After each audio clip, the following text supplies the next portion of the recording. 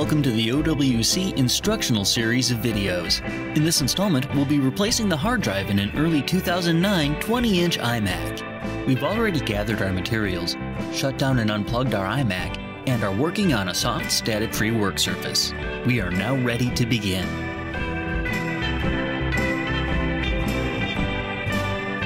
The first step is to remove the memory access door using your Phillips screwdriver. Next, attach the two suction cups to the glass panel in the top corners. Then, gently pull back on the panel to detach it from the magnets that hold it in place. We can now lay the iMac on its back. To remove the front bezel, we'll first need to remove 12 Torx T8 screws. Start with these 4 along the bottom edge of the screen. These are longer than the remaining 8 screws.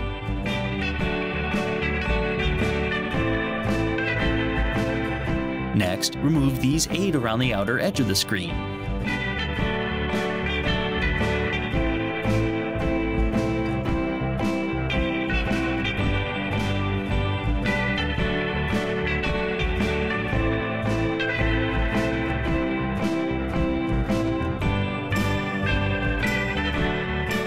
You can now lift the bezel up from the top so that you may loosen it from the bottom edge. However, don't pull up too far as there's a microphone cable that needs to be detached. Once you've detached the bezel from the iMac, you can disconnect the microphone cable by simply unplugging the connector. Then, set the bezel aside. Next, we need to remove the LCD itself. We'll start by detaching the LVDS connector near the lower right. First, remove the 2 Torx T6 screws holding it in.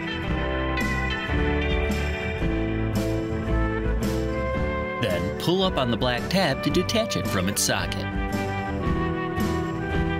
Next, we'll need to detach the display temperature sensor cable. Pull it out of its channel along the fan on the left, then detach the connector by pulling it straight up and out of its socket. We can now remove the 8 Torx T8 screws holding the display in place.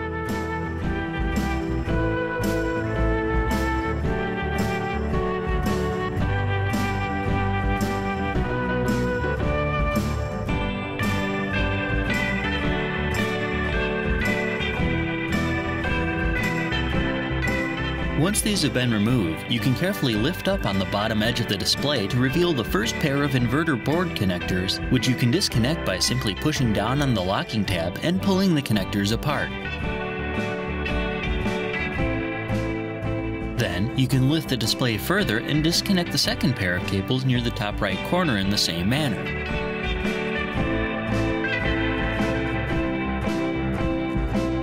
You can now lift the display off and set it aside.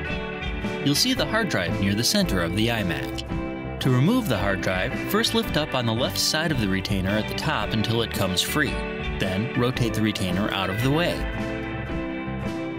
Next, peel off the foam that covers the temperature sensor. Then the bracket that holds the sensor itself in place. Then, move the cable out of the way. If it's taped down, simply detach the tape from the drive itself and set the bundle out of the way.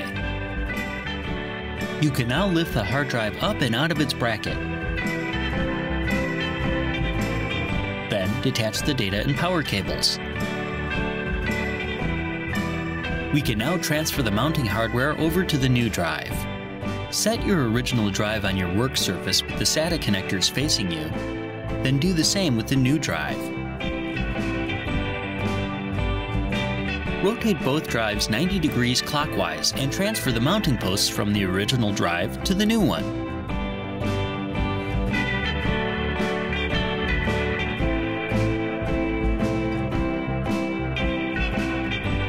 You can also move the anti-static cushion from the original drive to the same place on the new one. There should be enough residual adhesive left to allow it to stick. Rotate the drives 180 degrees and do the same thing with the mounting pins on this side.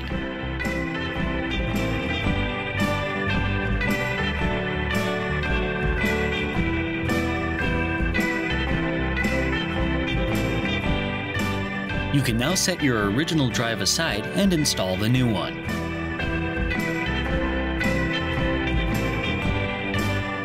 Reattach the power and data cables to the drive. Then slide the lower mounting pins on the drive into their appropriate sockets in the iMac. You can then lay the drive flat into the iMac so that the posts at the top fall into their appropriate grooves. Then close the top latch and lock it into place. Place the heat sensor with the flat side down in roughly the same place as on the original drive and use the bracket to hold it in place. Again, there should be enough residual adhesive to allow it to stick. Re-adhere the foam pad over the sensor assembly and then set the wire bundle, if any, back into place. You can now set the display back into place starting at the top edge. Plug the two inverter cables into the sockets near the top.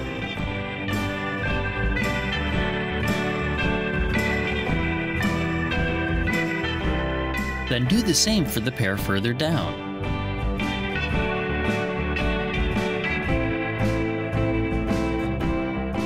Lay the display all the way down until it lays flat.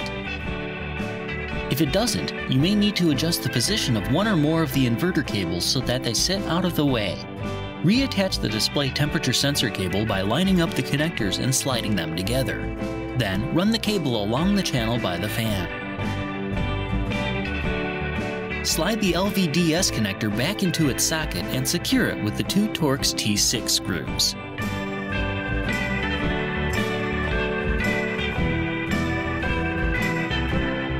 Finally, replace the 8 Torx T8 screws that hold the display in place.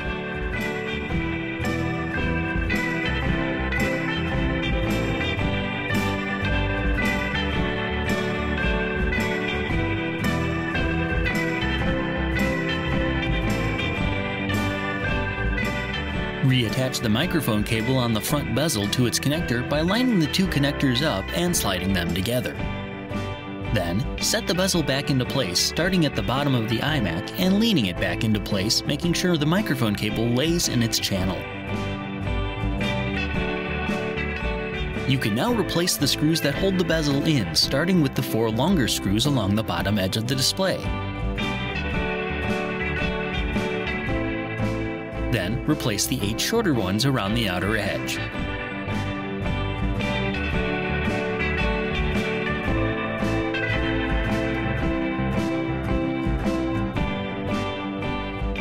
You can then set the iMac upright and replace the memory access door.